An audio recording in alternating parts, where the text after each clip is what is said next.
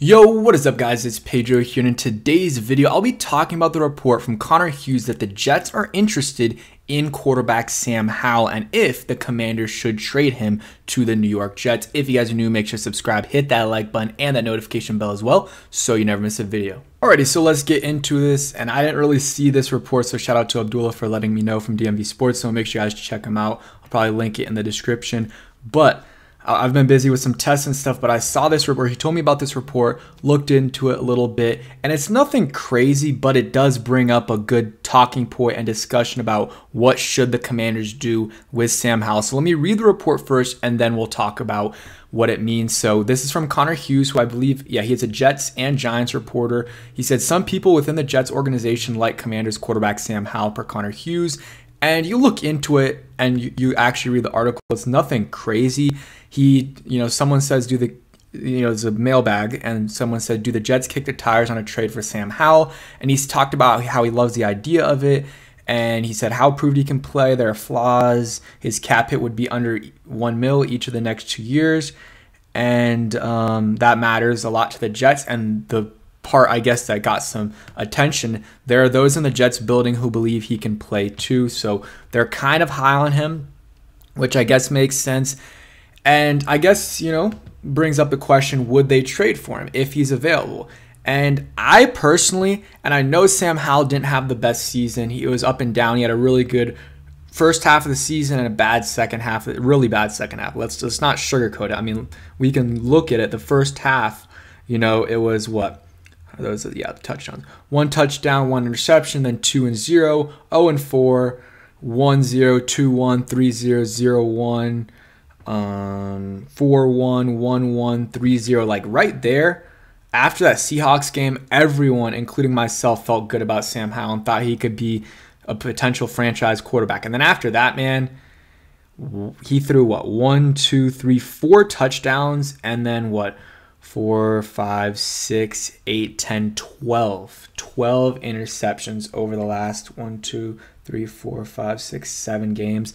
Just unexcusable. It's just really bad.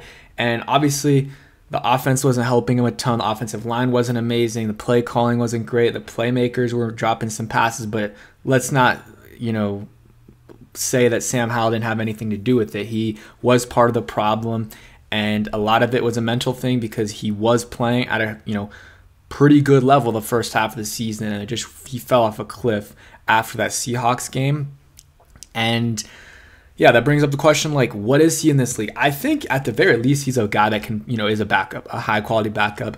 And again, that was his first season playing, so he still has time to develop, and he can change and he can learn from his mistakes. Maybe a different offense will help him, maybe different coaches or playmakers will help him a little bit as well, but he has to get better as well, and he has to learn from his mistakes, taking too many sacks and stuff like that. But he did show, at least for half of the season, he can play he can play.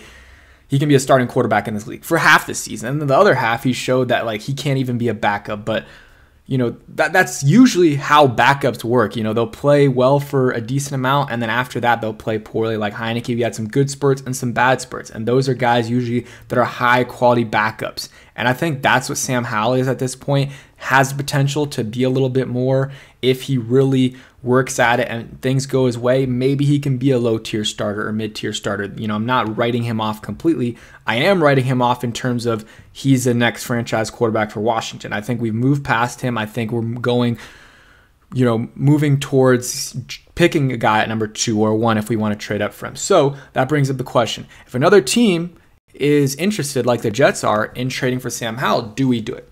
Here's my thing. I just don't think we should trade Sam Howell unless we're getting very good draft compensation, which I don't think we're going to get. I think the value for him would probably be like a 4th round pick. I personally, though, wouldn't trade him for a 4th. And I know a lot of you guys might be like, why? You're crazy.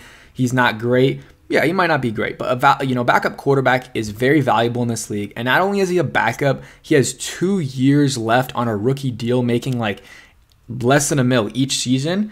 That is huge for a backup quarterback. Some of these teams are paying a lot of money for their quarterbacks, for backups. Jacoby Brissett, we paid him $10 million.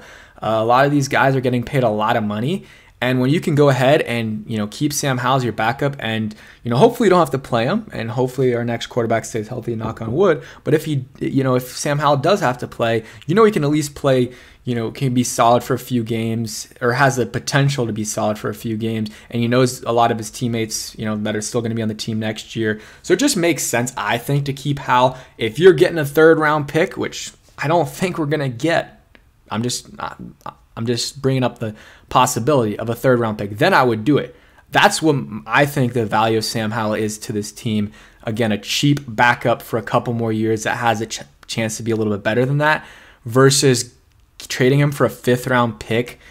I just don't really think it's worth it, because I know Sam Howell was a 5th round pick, but very rarely do you find, good backup quarterback, very good backup quarterbacks in the 5th, 6th round. And I think Howell even has a chance to be better than a backup quarterback. So you combine, him already being at least a good backup with the contract that he's on. I just don't think it makes sense to move him for a 5th round pick when you're going to have to spend that 5th round pick or 4th round pick on a backup quarterback anyways, or you're going to have to spend money on it regardless. It's not like we have an excess of quarterbacks. Like Sam Howell is our backup. So I just do not think it makes sense to trade Sam Howell. He's a good guy in the locker room too.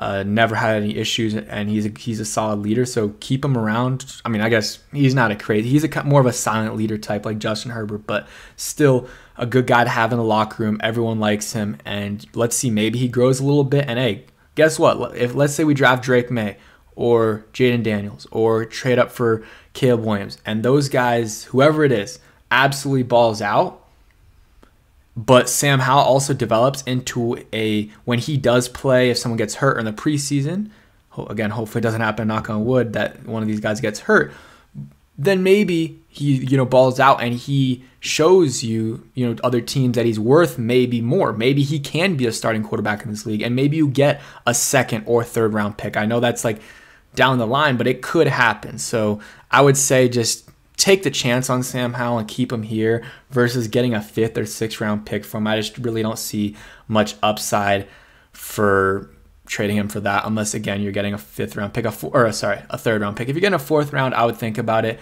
but a 3rd round pick, I would definitely do it, because you can get a key impact player in the 3rd round, and either an offensive line or like someone to fill out this team and help out our young quarterback. So that's it for today's video. Hope you guys did enjoy. If you did, hit that like button, subscribe if you guys are new, and turn on that notification bell so you never miss a video. Peace, guys.